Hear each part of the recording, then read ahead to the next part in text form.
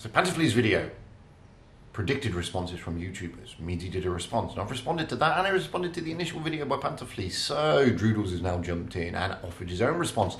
So this is a response to Droodles' responses to both Meaty and Pantofle, which was a response by Meaty to Pantofle on a video that Pantofle predicted responses that I've already responded to. So I'm now going to have to respond to this response to a response on a video predicting a response. And the only thing I've got to say is the following.